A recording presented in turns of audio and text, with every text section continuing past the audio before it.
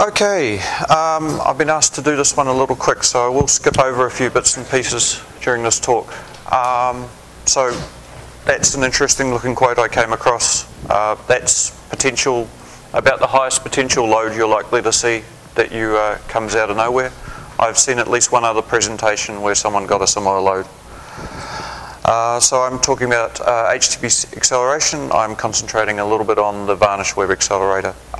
This is a more likely load, 20 to 30,000 hits per second over a couple of days.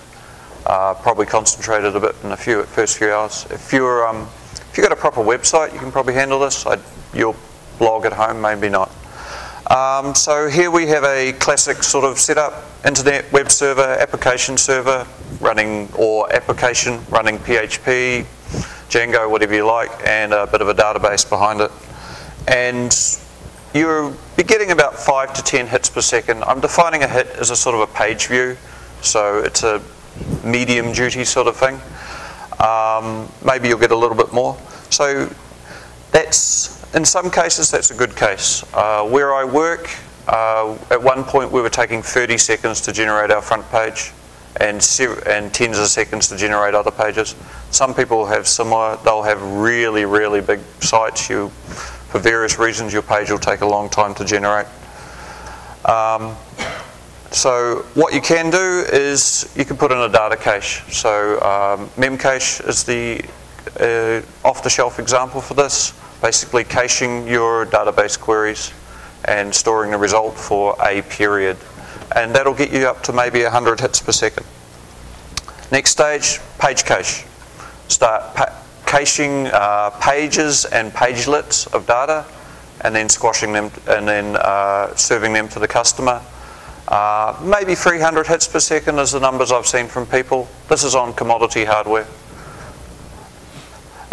If you want to go past that, you are paying the big bucks. You're getting load balancers, you're getting clusters of clusters, GSLB, whatever you like, lots of dollars. You'll scale all the way out, and that is a very simplified picture. If you've ever run anything like this, it's tons times more complicated than that. But where do we go back? If we're generating the pages and saving them and serving them to our customers, why do we have to go all the way back to the application server to do that? Why not just shove a web accelerator in front of our web server and do it that way? So web accelerator, off the shelf, 1 to 5K hits per second. Now that's going to get you through to Slashdot, it's going to get you through Reddit. It might not get you through the front page of Yahoo, but it's going to get you away there. So just as a general outline of what a web accelerator is, it caches per URLs or per pages. It's optimized to grab objects from a server behind it, cache them, serve full web pages. It talks HTTP in both directions, forward and backwards. 1 to 5,000 hits per second on a commodity hardware. You can get 20,000 hits per second. I've seen people doing that in real world situations. 100,000 hits per second on ridiculous benchmark values. Here's some examples. Squid is very popular in Australia for some obscure reason. Varnish, Lyall, Nginx. You'll see Blue Coat Appliance down there. That was mentioned in a previous talk. We use them at the place I'm at. We're replacing with Varnish, but they're quite nice as well, if you've got the money. Varnish itself, that's the URL. It's really well documented. Open source, they are releasing new versions on a regular basis, which means there is a slight problem if you see a config example. Just double check it'll work with the latest version. They're doing subtle changes, and it's used by some very, very big websites. Off the shelf, it has a basic configuration and extension. So here's the basic configuration. All this does is run Varnish, use this config file, listen on port 80, tells the backend server, strips out cookies, or otherwise it'll serve a different page to every cookie request, and cache every URL for 60 seconds. And if you're getting hit 100 times a second, that'll just handle that. and it means you're only regenerating your page every minute. I'll skip this, it's complicating. So how cacheable is content?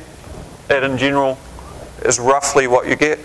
There's a big problem with that, in that the first four are, in most cases, static files sitting on a file system that you can just generate in seconds, and you don't care. The bottom two are hard to cache and hard to generate, and expensive to generate. So you've got two opposing pressures on you with a cache server.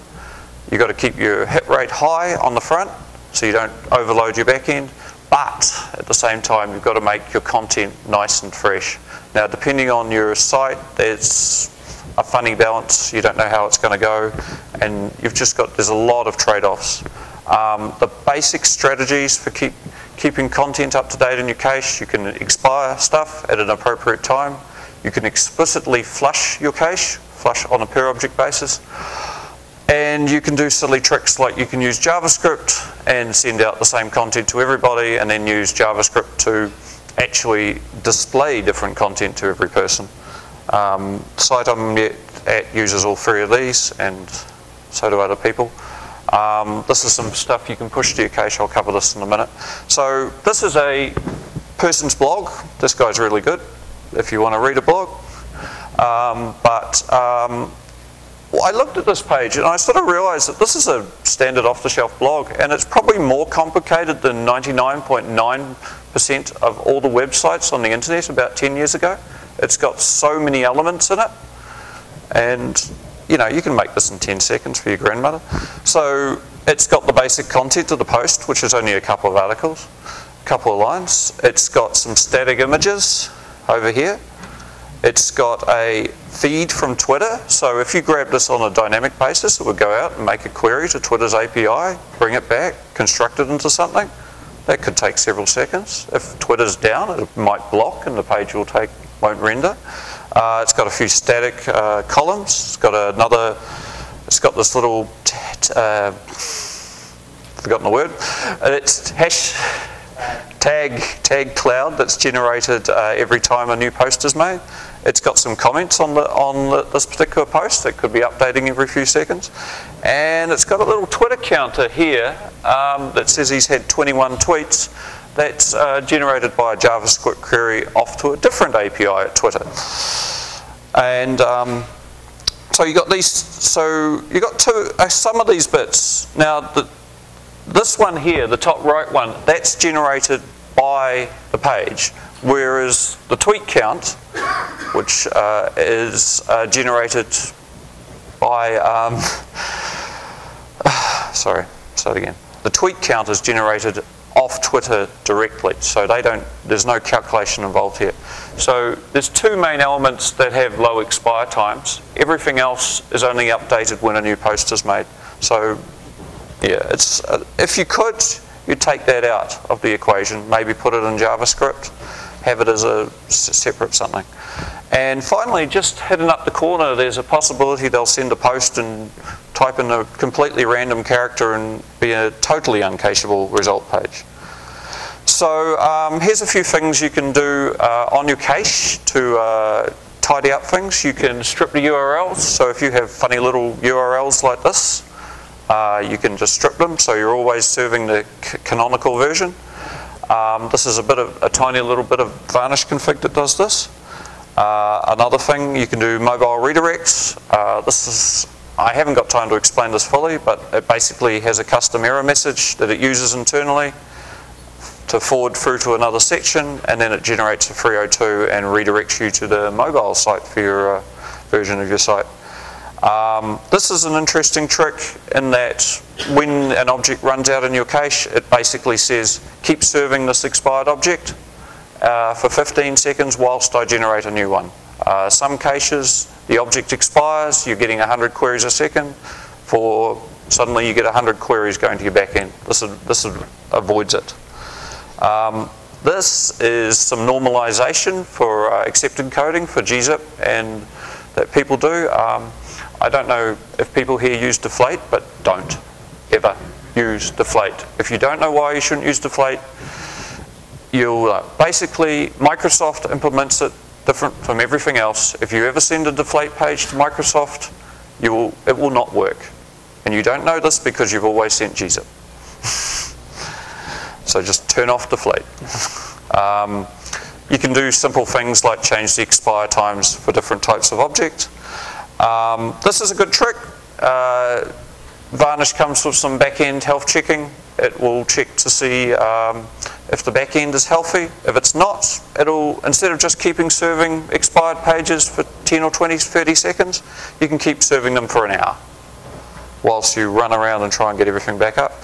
And this is a very simplified version if you have an authentication. So people are using, there's a cookie called logged in equals yes. And all this does is scan for that cookie. If that cookie does not exist, it slightly changes the URL that people are requesting. And that slightly changed URL could just say, bring up a login page. It says, please log in. Obviously, this isn't secure, but you can extend that and use this sort of mechanism. And the other trick you can do is edge side includes. So edge side includes is, you saw those two objects, the comments area and the Twitter bit, that had very low expire times compared to the rest of the page.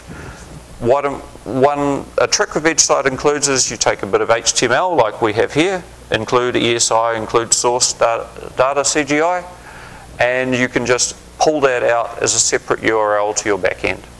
So you would basically make your page go construct, your overall, and then in Varnish you can have your overall page with an expire time of a day and one or two tiny little objects inside it with an expire time of a minute. And that is a very aggressive way to fix out. It means you can, it really helps your hit time. There is a few caveats with Varnish support in right now, but it's pretty good. Varnish support for ESI right now, but it's all pretty good.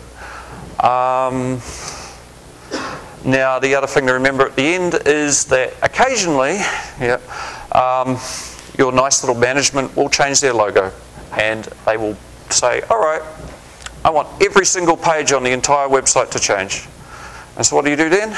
You have to blow it away from the cache, unless you've got some amazing mechanism not to, in which case you have to make sure you're provisioned to do this, unfortunately.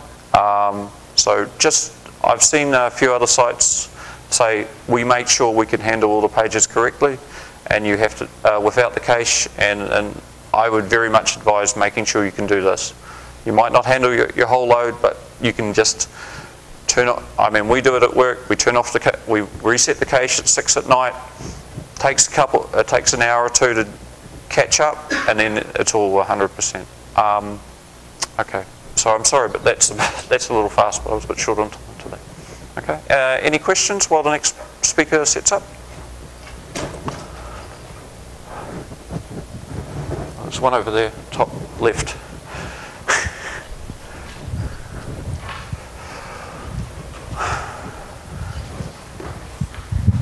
What's the method to have the apps server told to clear the cache when it knows it needs to tear it up? There is a lot of examples in the Varnish doc. It's basically you send a flush. It's a standard sort of way. I just didn't include it in the slides, unfortunately. Yeah. Any other questions? Yeah.